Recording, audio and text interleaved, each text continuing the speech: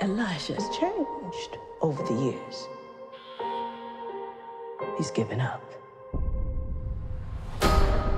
We keep him heavily sedated. But there is a reason for that.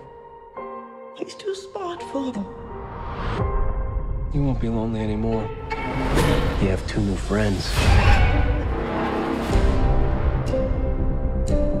The 3 of you think you have extraordinary gifts, like something out of a comic book.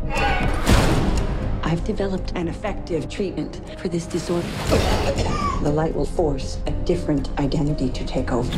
Por favor, señora. I want my headphones back. Step away from the controls now, little dog. Can't beat the beast! So you're not going to shake my hand and let me walk out of here? Good for you. What do you want? I am here to see if tales of the extraordinary being are true. May I meet the beast? I'm Mary Reynolds. I need your abilities to get us all out of here and show the world we exist. That sounds like the bad guys teaming up. Do you believe you are an avenging angel, partner? I believe. Avenge us. I have to get out of here before he gets out. They are contained. They always underestimate the mastermind. It has begun, David. I found someone who will require your full potential.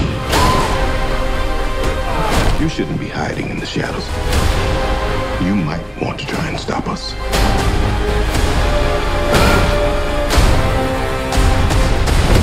A lot of people are going to die. Now, who'd like a PB and J sandwich? We are not meant to have this much power. Finally, all of us together for the world to see what we are capable of. You need to get out of here.